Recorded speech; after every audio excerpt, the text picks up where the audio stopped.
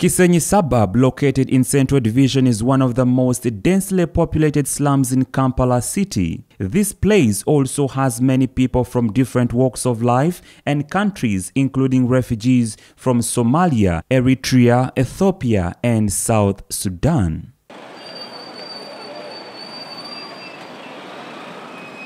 Dora's domiciliary clinic is a health center where thousands go for treatment and midwifery services. Hundreds of people line up here every day to get services of Margret Nankabirwa, a midwife who has become a local hero for the work she has done in the community.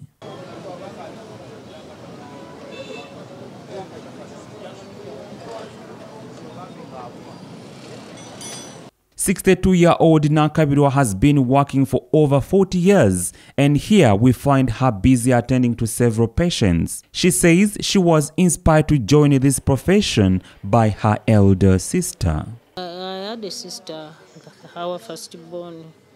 She was a midwife. She trained in Barara midwifery training school. I used to go there and visit her. So I started admiring them. That's how I started. Then I went to the midwifery training school. She says before another health center was opened in the area, she used to aid a minimum of 6 mothers and a maximum of 9 mothers to deliver babies. The checks she carries out on pregnant women are countless, given the number of people that turn up.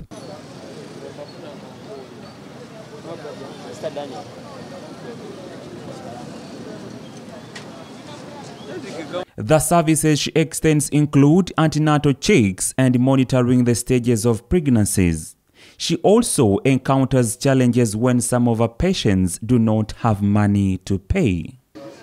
Those who don't pay, some of them just live here in kisenyi. Some of them even don't know their father. They don't know their husbands or what. They just get pregnant. They don't know their father's kids. When they come here, they deliver and sometimes they run away. And at times they even leave kids here. You have to go to the police first, then to the baby's home. Processes are long. Despite the challenges, Nankabirwa was proud of what she does, and she says she has managed to achieve a lot, like educating her children. It helped me to pay school fees for my kids, to train them, and some of them have admired me. They have joined the course.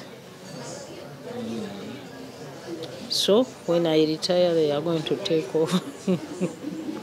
As Uganda celebrates National Heroes Day, it is prudent that people like Margaret Nankabirwa, who have done good for the community, are remembered for helping thousands of families exist. Story compiled by Sarah Nakandi for CTV PM Edition.